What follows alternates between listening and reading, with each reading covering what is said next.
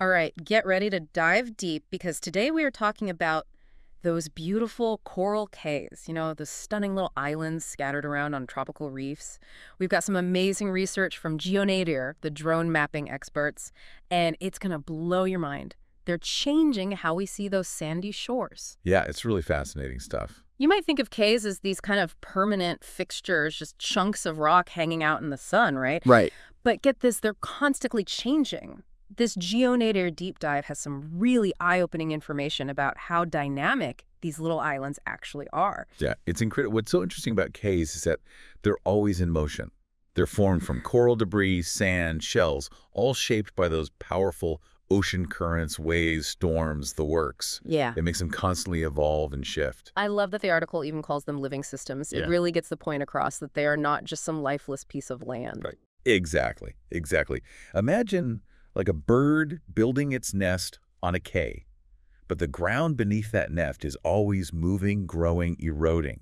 It's amazing how adaptable nature is, but it also shows the challenges these ecosystems face, especially with rising sea levels and climate change. Yeah, for sure. Big challenges. It's like trying to study a moving target, which is where this really cool drone technology comes in. We're not just talking about taking pretty pictures from above. No, not at all. This is next level stuff. Drones are changing how we keep track of these environments.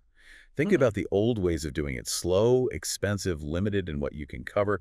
Drones just come in with speed, efficiency, and they can gather incredibly precise data so often. Yeah. It's really incredible. And they're pulling out some really cool terms in this article: digital elevation models, or DEMS for short, and orthomosaics. For those of us who aren't, map makers, what are we even talking about here? Okay, so think of it like, imagine you are playing a video game that has these super detailed, like realistic 3D environments. That's kind of what these DEMS are like, but for these cays. Oh, wow. They allow researchers to see even the tiniest changes in the cay's shape, size, and elevation.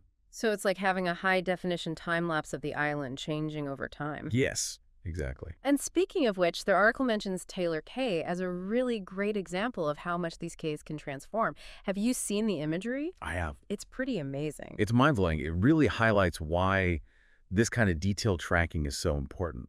By looking at how these cays react to things like storms or even just the regular tides, we can start to predict what might happen in the future, how they'll be impacted. Yeah. And that's super valuable information for anyone working on conservation efforts. For sure. And speaking of conservation, I was really struck by how much GeoNadir emphasizes working together. They're really into sharing their findings with the whole scientific community. It's not about keeping the data to themselves, it's about using it for a bigger purpose. Absolutely. And that kind of collaborative approach is changing the game in a really positive way. Totally. GeoNadir's platform lets researchers from different organizations combine all their data, and that creates a much richer, more complete understanding of these ecosystems. They even use the term fair data. Have you heard of that? Right. Findable, accessible, interoperable, and reusable. Yeah. Basically, it's like making sure all that great information is out there for anyone who can use it to understand and protect these really delicate environments. Precisely. And it just goes to show that science is a team sport, right? Right. The more we share what we know, the better we are at tackling these big environmental problems, especially when it comes to these, ever-changing islands. Totally. And here's where it gets really interesting. Those little markers you sometimes see in aerial photos, they often blend into the background, but they're called ground control points, or GCPs, and they have a much bigger job than you might think. Yeah, they're easy to miss, aren't they? Totally. But these GCPs are essential for making sure that the data captured by the drones is accurate, especially when it comes to those 3D elevation models we talked about before. So they're like the unsung heroes of accurate mapping. Precisely. But how do these GCPs actually work? I'll admit, I haven't really thought about them much before. Think of them like anchors. They kind of tie the drone's view to the real world. Okay. They are these markers put in very specific places, and we know exactly where they are.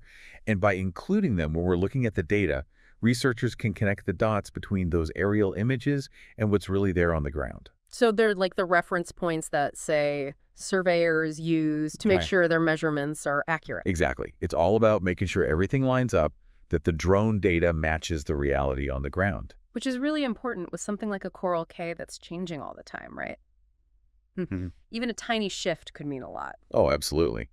Even what seems like a small change in a cay's elevation, you were talking centimeters here, it can tell us a lot. Like, Wow. is it eroding?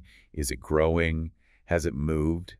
Those GCPs give us that really precise measurement we need to see those subtle changes happening over time. It's amazing how such a small detail can make such a big difference in what we know. It says a lot about how careful you have to be with this type of research. For sure. And when you combine that attention to detail with the power of using drones and everyone sharing their data like we were talking about, Yeah. it's a big deal. We are entering this whole new level of understanding and protecting these constantly changing places. Yeah. It's an exciting time. It really feels like everything is coming together, the technology, the data sharing, the careful analysis, to show us a much clearer picture of how these islands work. And it's not even just about understanding these specific islands. What we are learning by studying cays has implications that go way beyond that. You mean like understanding how coastlines in general are changing? Exactly. As sea levels rise everywhere, understanding how these islands evolve, how they adapt, even how they might disappear, will be so crucial for coastal areas and ecosystems all over the world. Yeah, that makes sense. What we're learning from cays can be used to create strategies for managing and protecting those coastal areas on a much, much bigger scale.